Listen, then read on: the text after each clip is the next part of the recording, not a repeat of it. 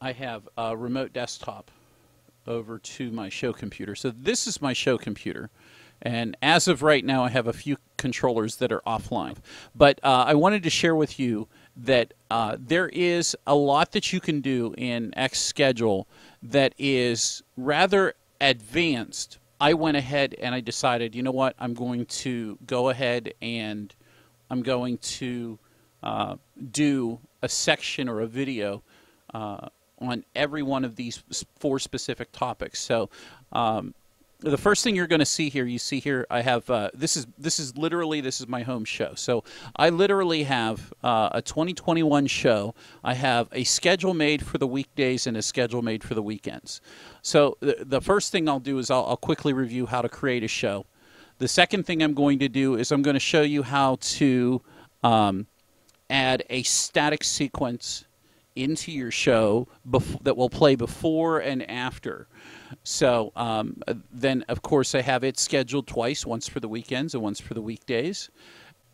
The third thing I want to show you is how to make a background sequence. And what I've learned that works for me in my show. Why would we want to go through this? Well, to be honest, these questions get asked a whole lot more than everybody imagines. So creating a static sequence and just playing a static sequence is no big deal. But what about adding music into your static sequence that plays before and after your show while the static sequence is playing? We're going to go through and we're going to do something like this. Now, the other thing that I'm going to start off with is not just one show schedule, because let's face it, we have over the years, we've acquired a significant number of sequences. We've learned how to sequence. You've been in the clubs. You've gotten sequence after sequence for 2 years, 3 years now. And now you want to take your show kind of to a different level and say, oh, on Tuesday night, that's going to be my rock night. I'm going to put all my rock and roll songs out there. Let's say Friday and Saturdays, just for the kids. I'm going to have the kiddie songs out there, or the classics. I'm going to put classics out on Wednesdays or whatever. And you can do that. And I want to show you how to do that and make physical schedules. So that's the first thing that we're going to open it up. It opened up on the other screen. The first thing, typically, whenever you have, whenever you open xSchedule, you want to go in and click on, and again, remember I said that we were going to do this unscripted, and I haven't practiced any of this, so I'm going to bumble along, and I want you to see that everything is not always perfect. We work through little things, and this is how we find how to make things better. So first of all, I went into File, and I clicked Switch to xLights Show Folder. So this show folder that I showed in xLights when I had xLights opened up before prior, for tonight, so I put it in its own. But what we're going to do tonight is we're going to create a playlist and add our sequences. This is the most basic thing that you're going to do whenever you want to play your sequences. So in order to play your sequences, first you need to render your sequences after you've created them, after you've mapped them, after you've done whatever to get your sequences into your layout. And when you render your sequences and you save them, you create an FSEQ file. And that FSEQ file is like the final baked cake version of the sequence that xSchedule uses to play or output to your controller, controller network. So what we'll do now is we're going to create our first playlist, something that we tell xSchedule, hey, all of these songs that you see, all of these FSEQ files, or all of these files that I attach to you, I want you to see them and put them in one specific location, and those I want you to pay attention to. So we'll create a playlist, and we'll click the Add button. Now it's popped up over here. And what we're doing is what's called a simple playlist. Now, you can come over here and you can name this. This is my, let's call it my schedule. I don't know. We'll call it my schedule. Okay, now we have a schedule. Now, what does that mean? Basically, we have something that we can begin adding sequences to, audio to, video to, whatever it is that we want to add in here. Now, typically, what people want to do is they want to add an FSEQ file in. And so what we'll do is we'll go back here. Oops. Nutcracker. And we'll go into Webinar. That's, oh, no. We just want to go into Nutcracker. And these are where all of my FSEQ files are. So we can click and I'm holding the control key in xLights or in Windows, and I'm just going to select a couple here, just throw them in here. These are sequences I've already rendered, I've already finished sequencing, and xLights made my FSEQ files. So bam, here's my sequences, here's my song choices for the show that I'm going to run. Let me get rid of this one because that one's actually not a song. But so in any event, so those are my songs, right? And while we're here, I'm going to show you one little helpful cheat that might help you. If your sequences are not in the same location as your music directory is, and it's on a different computer, you can override the location where the audio is saved at. You just click on the FSEQ, and you can say override the location, and then click browse, and you can browse to wherever that location is on your computer where you can find that MP3, and then just click open. And what xLights will do is it'll look in that folder for the name of the sequence that the FSEQ is looking for, and it'll look for it in that folder. You don't have to you just need to point to the folder, not necessarily. Now, if you want to go, and I'm actually going to do a separate video specifically on this, but I just wanted to point this out while I'm here, because this, if a song skips over and doesn't play, it's because it can't find the MP3. So this is how you can fix that. So that's number one. We've added a couple FSEQs. We got our first My Schedule here, and now in order to make this schedule run, we have to tell xLights, hey, or xSchedule, we have to say, hey, xSchedule, please play this. And so what we'll do is we will select it, and we will click on the schedule button. And what basically we're going to do now is fill in the information, and we're going to give it, we can give it a name. So let's say you have different hours for your show during the week. Let's say you have a weekday schedule. I call this weekday. And then it's helpful if you know the beginning and the end of your season, what time, when you're going to start your show, when you're going to end it. You can set this up. You can leave it as it is. It's going to run fine if you don't change it, because between January 17th, 2017, that is, and January 2099, anytime xSchedule turns on, it's just going to play whatever it's scheduled to play. So it doesn't matter if you set this, but if you want to be more specific, so it shuts off on a certain day, it doesn't play after a certain day, you can always change this to let's say 1/31/2022. Okay, so that would be the 31st of this month. Now, we said we want this to run during our weekdays. Well, what's your weekdays? To me, weekday means Sunday, Monday, Tuesday, Wednesday, Thursday. So if I don't want this schedule to run on a certain day, I just remove the checkboxes, right? It's pretty simple, no big deal, right? Now I'm going to use military time, and I'm going to set my on time and my off time. The on time for me is usually 1730 hours. So that's 5:30 p.m. My time. And then the off time for me typically during the weekdays is 21, which is 9, and then 21:30 is 9:30 p.m. So we have a couple options here. Gracefully interrupt any lower priority schedules. We'll talk about priority in a second. Hard stop at the end of the time, meaning if it's 21:30 hours, that means basically stop it at 9:30. Don't play anything else after. Just shut it down, and mid-sequence it will just stop, or wherever it is in the play schedule, it's going to stop. You can set this up. This gets a little bit more advanced for scheduling, but just know that if you leave this checkmark loop here, it's going to play this schedule that you see that we're created with all of these songs, all of your FSEQs. It's going to play it over and over and over again. Okay, so that's the basics of creating a schedule. Now, priority is kind of important, and the reason it's important is because what we're going to do down the road tonight is we're going to jump in and do a schedule for a different show that's going to have a lower priority, and it's only going to play different times other than the main show. But it doesn't matter if the main show's on or not.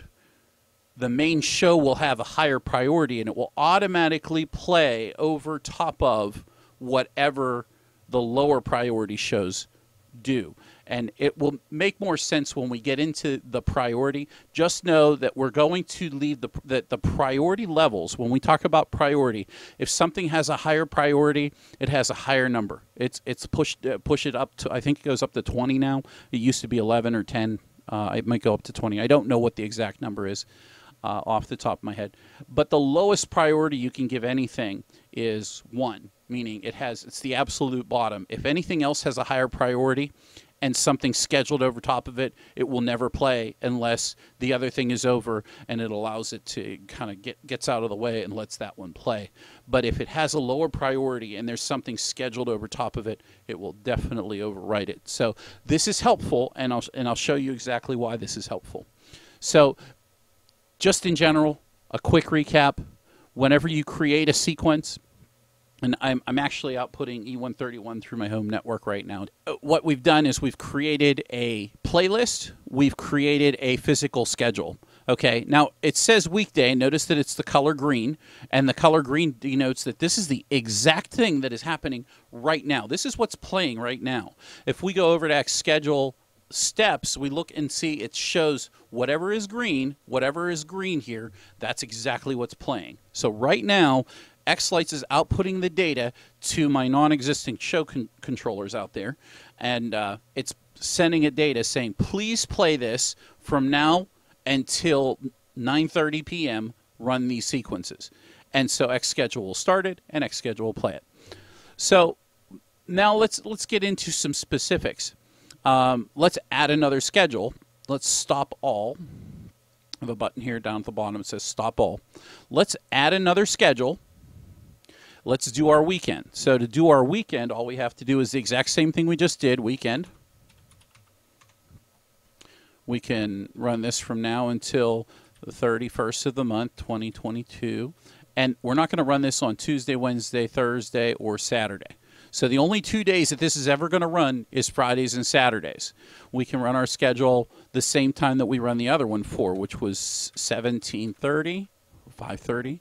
And now on the weekends, I usually let it run until about 10:30 p.m. That's when, after about 10:30, people stop pulling up and sitting. And if they do come, we can always add in. There's a button down here at the bottom of the screen where it says add 10 minutes to the schedule.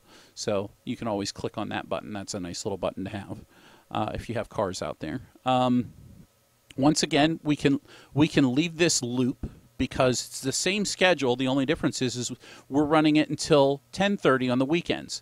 So if you remember here, we were only running our weekday schedule till 9:30. That's when the kids need to be in bed by, or they're taking the kids home or whatever, and they catch it. Okay, fine. But after 9:30, you know, pretty much there's no traffic out in my streets. So I'm just running the lights for nobody. It doesn't make any sense.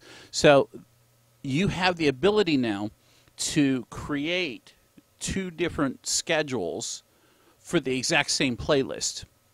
So what does that mean? Well, that means we actually can do a couple really cool things. We can actually create a second playlist. And I'm going to go ahead and I'm going to, let's go ahead, I'll just delete them because it's easier to delete them. So we have my schedule. Let's say we want to add a second schedule where we have these 2 different playlists, multiple playlists. So instead of this being my schedule, why don't we call this Classics Night? Okay, what if we click on playlists here, we add another playlist, and we create one that says TSO Night? Okay, what if we add another one here that says Kids Night? So these are the 3 nights that we want to run them. Now we can do something very basic and say, let's run our classics every 3 nights. Let's run our TSO every 3 nights. Let's run our Kids Night every 2 nights out of the week. I don't know. Let me actually get rid of TSO nights because it's going to make it a little more hard. I'll just deal with 2 schedules instead of 3. So let's go back to the classics here. So we've got our classics, and we want to schedule these on on, let's say, every other night of the week. And if we do that, we can add the schedule here, and we can say, oops, cancel. I can schedule the classics for, let's give it the name. Let's do classics on Monday, Wednesday, and Sunday, okay? Let's say you want to do it Monday, Wednesday, Sunday. You put in your start date and your end date for the schedule. And if we want it Monday, Wednesday, and Sunday, let's just uncheck the days that we don't want it to play. So that means we're going to run the classics on Monday, Wednesday, and Sunday. Those are the only 3 days that they're going to play.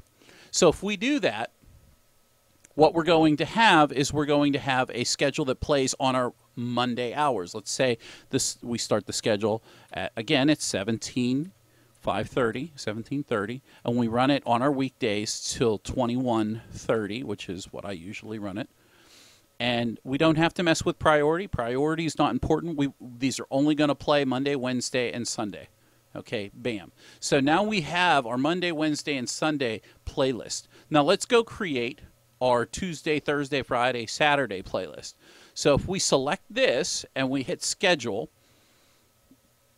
and I'll move this out of the way. We'll call this Kids, Tuesday, Thursday, Friday, and Saturday, okay? Now we'll come down here and we'll check the boxes. We'll uncheck the Monday, we'll uncheck the Wednesday, and we will uncheck the Sunday.